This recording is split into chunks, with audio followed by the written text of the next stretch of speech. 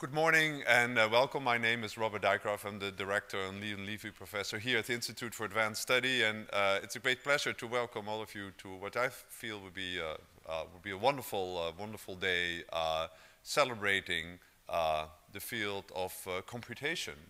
We were looking through the lens of computing to a wider range of the sciences, and if anything, that lens is a wide-angle lens. And it's a great pleasure to welcome you also here at the Institute, because I think this is a topic that has been here for a long time. As you know, the Institute is an independent research institution that really takes kind of the long view on things. We kind of celebrating deep problems, the quality and intensity of individual researchers. And certainly I think the field of computation, of course, has developed spectacularly. You know, it's the to be honest, I think if we go back and somebody would, through time travel, be here from 50 years back, I think there are many things would, certainly walking around on the campus, it would look all quite familiar. And many things we do look familiar. But I think the way we deal with information and computing is something absolutely spectacularly different. Now, today will be very much about the present and the future, but of course we also should briefly mention the beginning. That beginning of computing here at the Institute has been wonderfully described by George Dyson, the son of Freeman Dyson, who, as a young boy, was in some sense also witness to this, playing at the scrapyards here of the first computing effort. He wrote this wonderful book, Turin Cathedral, that I can really recommend. And he describes kind of the efforts of particular kind of John von Neumann here in the 1940s and 50s. This is wonderful line where von Neumann in 1946 says, I think about something more important than atom bomb. I'm thinking about computers. And that's quite forward thinking. And actually, if you read that book, it's truly amazing in some sense how primitive from modern point of view the technology was. The total memory of this first computer built here was only 5 kilobytes, less than now is used for an icon on your telephone screen. In fact, the whole memory consisted of 40 kind of second-hand cathode ray tubes that were used, and the whole thing was built from World War II scrap parts, because clearly this was something that you had to do on a small budget. It's also not true that the first computer ever was built here. It was not the second and the third, but it was the first computer kind of built according to the modern architecture, the von Neumann architecture. And one thing was kind of amazing, if you read about these early days, is not only the heroic efforts in building that machine, but kind of the wide-ranging view that John von Neumann and his collaborators had, exploring artificial life. My favorite story is the first weather predictions that were done here in 1949, and the favorite line is that the first efforts to predict the weather took 48 hours. So with great precision, yesterday's weather was predicted. And in many ways, that program was special too. It was what we now call an example of a triple helix project. It was something that was financed 1/3 by the US government, 1/3 by industry, and 1/3 by philanthropy, namely by the trustees and founders of the Institute. So we had like a triple helix product before the double helix was even discovered. 60 years ago, it would have been kind of easy to organize this conference. We just asked von Neumann to speak on all of this.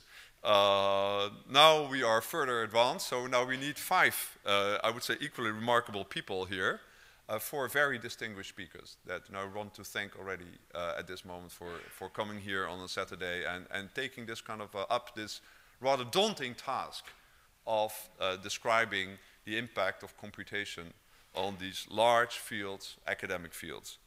And the 5th magical ingredient is the organizer, which is our own Avi Wigderson, who is truly a magnet both for the young researchers here and for the very distinguished speakers, which I think they all kind of said yes within 12 hours or something. It's just amazing.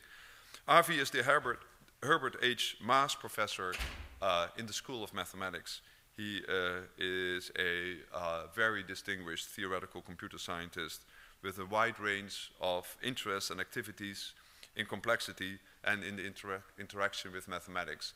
And so we're extremely proud to have him here, and I don't think we could have a better person to organize this day, but also not a better person to introduce the speakers to you. So for my part, I just want to welcome you again and hope you have a terrific day. Thank you very much.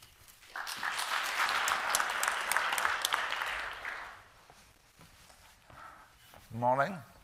Let me see if I can get this to, all right. So there's, like Robert noted, there is an interesting atmospheric phenomena on the screen. I think there's some, I don't know how it will evolve. It's some dynamical system, obviously. So I want to welcome you all to this, I think, spectacular event today. I thought that in the program it says that I should introduce the topic, so I thought I'll just tell you in 5 minutes the history of the theory of computing. This will have to be in very large resolution. So, and hopefully I'll steal some thunder from the talks of the speakers, or but only briefly. The first, well, so the pictures are not here. Very, very interesting. So there's a picture of Turing. So the field was born in 1936. I always like to tell my students that this is a model of PhD work. This is Alan Turing was a PhD student at the time. He wrote this paper, a mathematical paper, in a logic journal with this daunting title. And in this paper, you know, this is, what did he do? So he has a mathematical model of a computer, the Turing machine.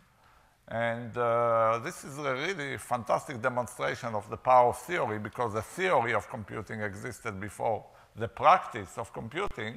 It gave birth to the, what we all know today as the computer revolution that affects, you know, basically everything we do. I'm not sure whether we are masters or slaves here, but it affects our lives in a way that, you know, I think unprecedented.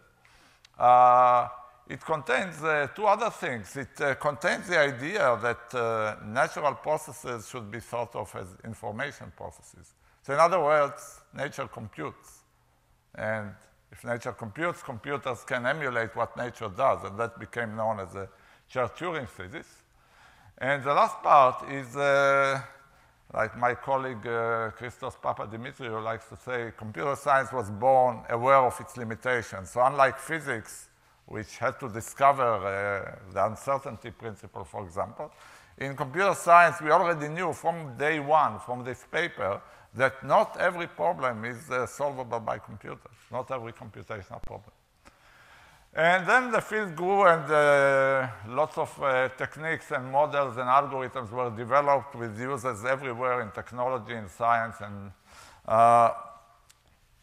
the next event I want to tell you about is 35 years later, with Cook and Levin introducing this hypothesis that, and I see also that there is no room on this slide. Something is weird in the presentation, but we'll recover. The hypothesis that P is different than NP. Now, I'm not going to explain this problem. This is a topic for a separate lecture that I actually gave here. I want to tell you about the nature of this problem.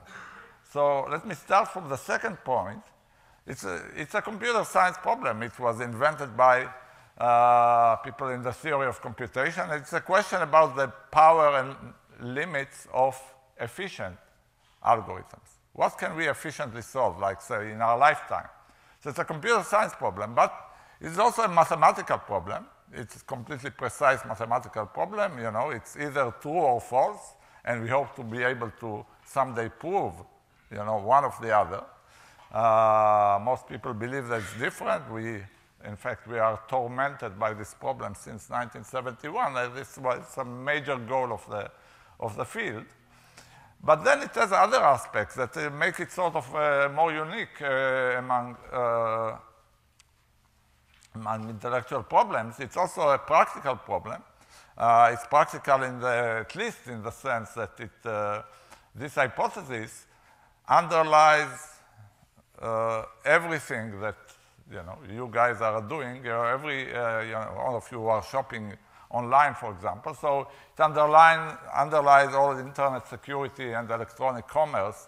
If P was equal to NP, all of this will collapse immediately. There is no hope for anything like this if P equals NP.